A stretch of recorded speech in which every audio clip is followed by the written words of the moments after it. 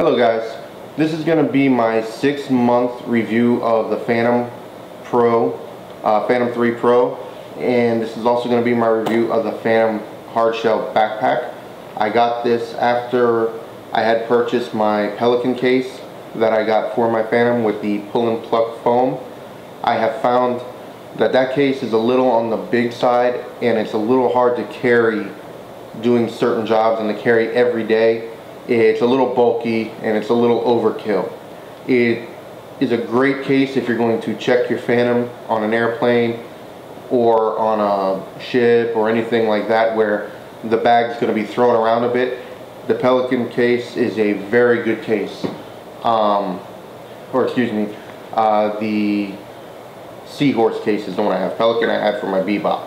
The Seahorse case is a very good case for that. It has the latches down, spaces for the TSA locks and everything, and it works really well for that. However, for hiking, biking and all of that kind of stuff, everyday use, going back and forth to the job sites and stuff like that, it's just overkill. It's heavy and it takes up too much space.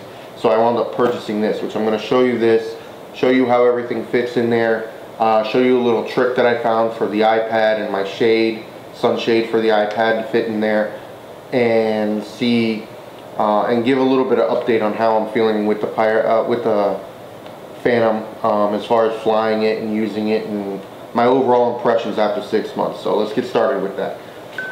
First thing here is it's a hard shell case. When you're opening up, this is the bottom of it. When you put it on, it's very well padded. It's very comfortable to wear, even if you were going on a hike or something like that. Works very well. It's very well made, very well put together. A bunch of people have said that already. They took their time when they did this, and to me they did it the right way. So when you open it up, you're going to lay it down like this here. You got the zippers, very simple. You unzip it. Now when you lift it up, you know, you have your foam in this. What I do when I'm carrying my iPad and my sunshade, if you pull up this and hold down the foam, you can actually put your iPad in here. It's padded a little bit in here. You got the foam here that protects it, and you can fit your iPad, which I use the iPad Air 2, and then I have my sunshade that folds out for the Phantom, and it fits in there fine, and that way you can carry everything, because there is no cutout in here that'll fit an iPad Air 2 unless you make it, you know, you cut it open more, and I didn't want to mess with the inside. It fits everything really well. You have this strap here that keeps everything nice and secure. You have room for 3 batteries plus 1 in the Phantom. I don't put any in my Phantom. I try not to leave them in. I'm good with just 3 batteries. If I needed more, I would actually put it in there, but I don't really need it. So I'm good with just that. You have room for other little things. I have my lens cleaner, Torx screwdriver set. These here, these are my ND filters. Right now I have the little tiny ones that you unscrew the UV filter and you put these in and screw it back on. They're not the best. I'm actually working on upgrading to the DJI ones. I like the ones that fit exactly for it. So I'm working on going up to those, but like everything, it's money, it takes time. So I'm working on getting those slowly. I have one ordered, and I'll be going one at a time with those, since I do have these and they work fine. I just want the other ones because they're a little bit better quality, and these are a little bit of a pain to get out of the UV filter when you take it off. You have room for your other cable that comes with it here. Take the Phantom out. There is foam in here that holds the camera steady, which is actually really good. You have room for all your props. I keep the ones that I have not opened in here, and then I have the ones that I use on top, plus the little extra bag that they give you with the spare parts and the tools. That all fits in here. I'm charging my 3rd battery right now, but there's a spot here the charger fits in perfectly on this side. And then of course space for your remote, the cable. I use the shortened cable for the lightning for my iPad. Everything fits in there really nice. Now on the remote, if you're just using your iPhone for it, it's fine the way that it comes. What I did, and a lot of people have done, and I've seen now they have just the bracket, but I went and bought the whole piece. This here is off of the Inspire. So it has the aluminum arm here, and then the tablet holder.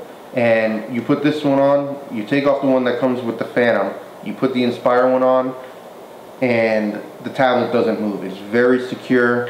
I was always afraid that it was going to come out the way that it was before. This one stays very secure. It does not move. As you can see, you can't even really bend it at all. And I even have it loose right now. There, like that, it doesn't move. So that is one of the upgrades I did, and I think that's one of the best upgrades. That in this case, the case is, like I said, a pleasure to use. Other than the Seahorse case that I have, because that's just too big.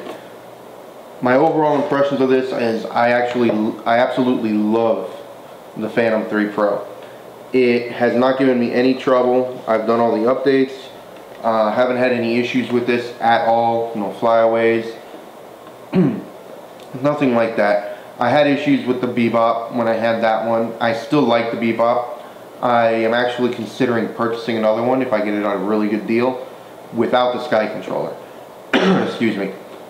With the Sky controller, it comes to a bigger package to carry than this, and I don't see the advantage at all. The only advantage that it has over this is that the Bebop itself is smaller, and people will tend to ignore it more if you have people that are concerned about the drone issue. You know, this looks like what everyone is advertising a drone to be. The Bebop looks like a toy helicopter. So that's one of the things there. But other than that, this package here is compact, small, lightweight. This backpack weighs next to nothing, so it's definitely worth it. If you haven't gotten a case yet, I would definitely look into the DJI case, the backpack, the hardshell backpack. I picked this up for $149 for the case, and I paid more than that for the Pelican with the pull and plug foam. Plus I had to pluck it out and design my own layout for it. It's nice because you can fit more batteries and some more stuff in there, but it weighs a lot more and it's a lot less portable. This works a lot better. Other than that, basically, like I said, I've been using it. I fly at least 3 or 4 times a week. It doesn't give me any headache. I just picked up my 3rd battery. That's going to help out a lot with my flying, because after 2 batteries, you know, you kind of either charging it up in the field, or you're still going to have to wait, so you can't do constant. Even with 3, I can't really constantly fly the whole time, but I typically don't. Most of my flights are right around 10 to 15 minutes for what I use this for most of the time. There's certain things that I do fly for longer times, but most of it is 10 to 15 minute flights for the most part. Other than that, I've really enjoyed it. I like it a lot. This here has helped with what I do for work and stuff.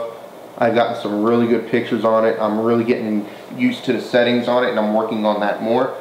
If you have any questions about the case, about the Phantom, even about the Bebop, if you're interested in getting one and you just want some advice from someone who has had one, by no means an expert. There's people that fly a lot more than me and frankly are a lot more talented than me when it comes to this. However, I have found this is very easy to fly.